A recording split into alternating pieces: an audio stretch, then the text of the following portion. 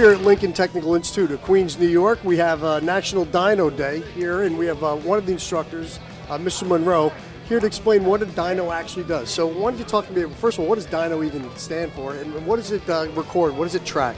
Well, the dyno is a chassis dynamometer. It's a device that we can drive the entire vehicle onto, and it functions like a simulated road.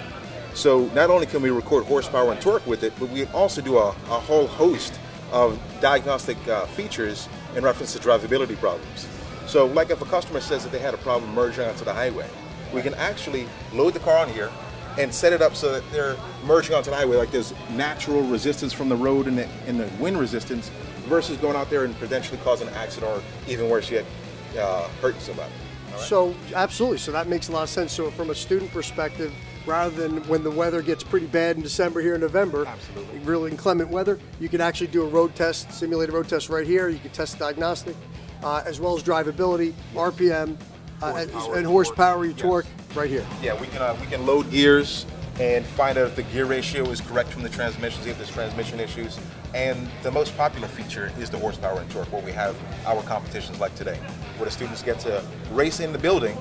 No one gets a ticket, no one gets hurt, no one gets points in their license, and we can find out clearly who the winner is. All right, my name is Nick. At the program because, I want to obviously own my own shop one day. I work for Audi right now. My dream job right now, but I want to own my own shop. So right now everything's going good. By my ride, I have a 92 240 SX, SR20, upgraded intercooler, fuel injection, fuel lines, fuel rail, fuel pump, oil pump. I had a little problems. I upgraded the throttle body gasket. Basically, that's it.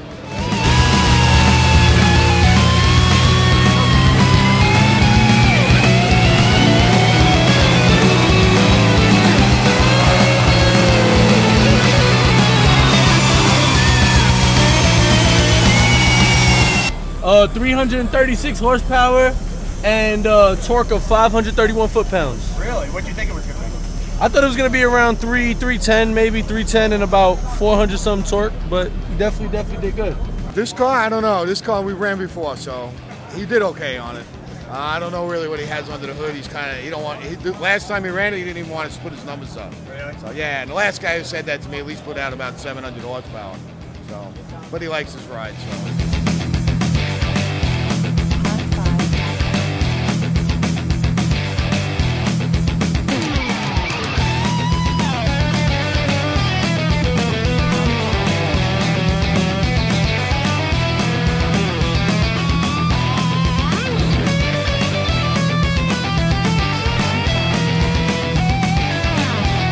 Basically, it's just a 2012 all-stock Camaro. The only thing I did change was the air intake.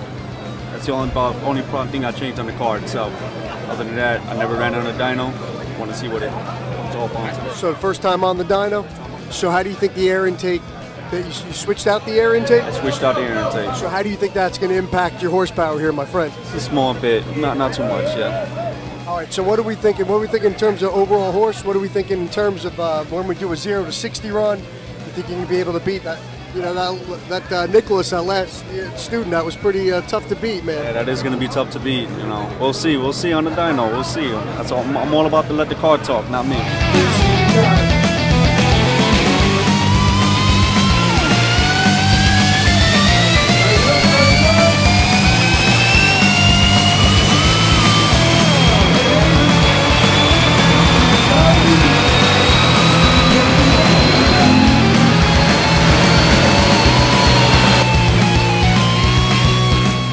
So this is what we got, Christian. You got a heavier car here, so although your horsepower was 271 versus Nick's 265 and a half, you actually beat him on the horsepower. That's the good news. The bad news is you're at the 60 and 6.55, so we still got reigning champ Nicholas Vazquez at 4.8. Nice! Woo!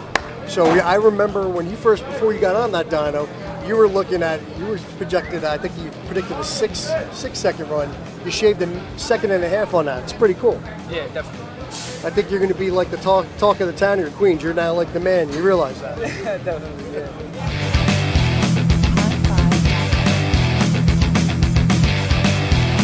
so Jonathan, I understand you got your car here on the dyno. Tell us a little bit about yourself, your name, and tell us a little bit about your ride here. My name is Jonathan Lozano. I go to Lincoln Tech at Whitestone. I have a 2011 Nissan Maxima SV. I'm hoping to get around maybe 290 at the crank and probably like 250 at the actual wheel. 290, 250. Okay, so is it stock? Do you have any customized work on this? Tell me what you got. I just have the K&N, the regular filter, not the cold air. Okay, filter. not the cold air. Okay. Yeah. And other than that, it's pretty much stock. We're trying to beat a 4.8 in the quarter mile, and we're also looking for to beat 270 horsepower from the leading champion, or the current leader, I should say, Nicholas Vazquez, with his Nissan. So let's see where we go with our Nissan Maxima here, 2011 with Jonathan. We got 2 more runs to go. How are we feeling? We feeling confident? A little. He's a man of many words, like many of you guys.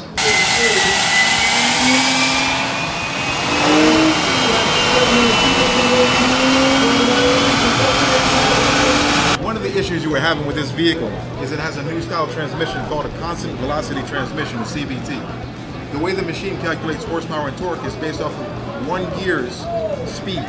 This one has an infinite gear ratio, so it's messing up the calculation. You look a little worried about you checking out your wheelbase. Everything all right? We'll find out. I mean, what can I do at this point? Nothing, you signed a waiver. Exactly.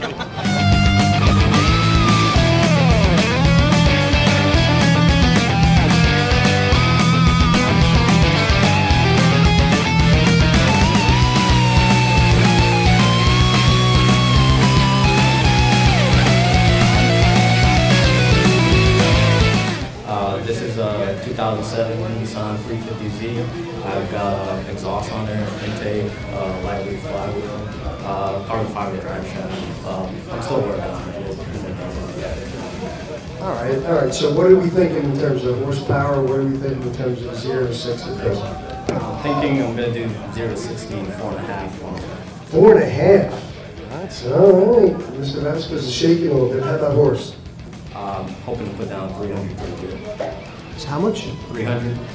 300 on the horse. All right. We'll strap you in and see what we got.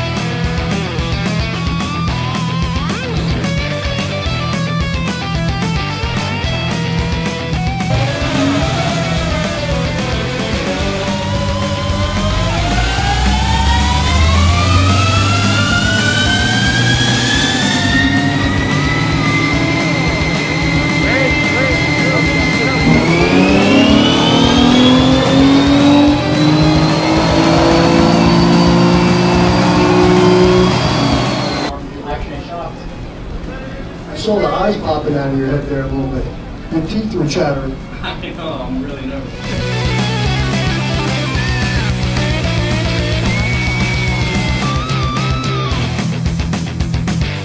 Ladies and gentlemen, I'd like to announce the winner of today's Dyno Day with a 0 to 60 time of 4.8 seconds, Mr. Nick Vazquez. Congratulations, Nick.